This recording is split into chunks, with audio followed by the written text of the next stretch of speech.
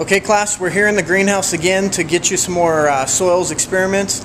Now we've moved on to a different experiment. We've been talking about nutrition, we're going to talk about organic material, we're going to talk about mycorrhizae. So I thought, why not take some soils, analyze them, get a professional analysis as far as nutrient goes and what the recommendations are, and then set up an experiment and plant some seeds and then evaluate what happens in those soils in another controlled environment. So here's what I got going for you guys. This is the starting step one here. And so what I have here for you is 6 different types of soil. And so here is soil 1, soil 2, soil 3, soil 4, 5, and 6. These correlate to the people who sent me the soil. So this is Sanborn. This is Groves, and so all of soils in this line are all from Groves, from the same soil.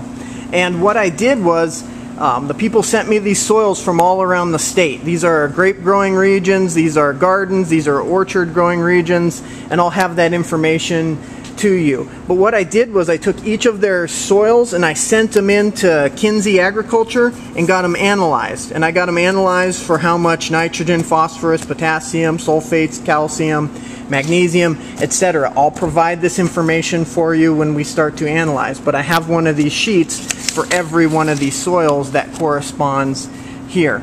And so for the experiment, for the first one, this is from the Chino Garden in Chino Valley. This is an organic garden. So across this line, these are all Chino Garden. And what we did was, the first one is a control. Nothing was done to this. The second one, we added a mycorrhizae material. This one is called Reuter's mycorrhizae. It's a commercial product. It tells us what type of mycorrhizae is in there, each variety of mycorrhizae, and so it's a mix of a lot of different mycorrhizaes to use in an agricultural setting. I used 1 teaspoon in this material.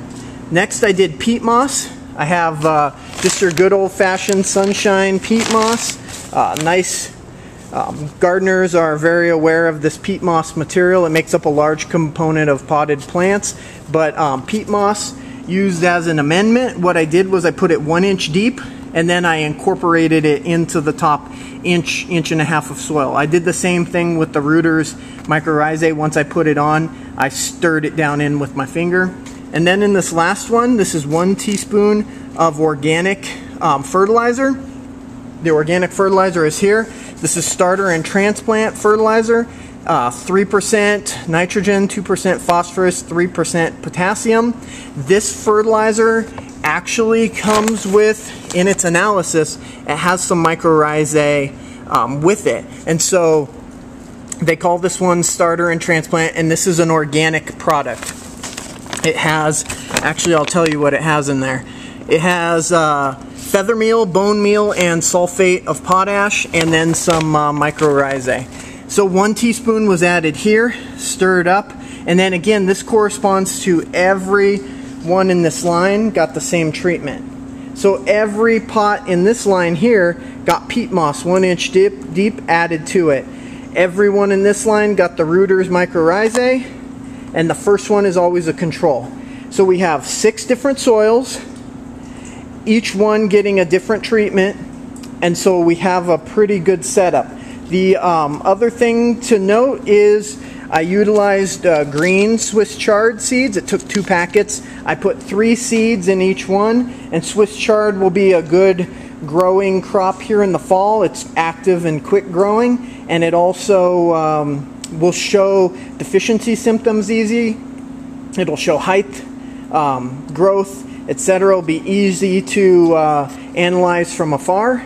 And so this is our setup for an experiment, and I thank you, and good luck taking a look at this.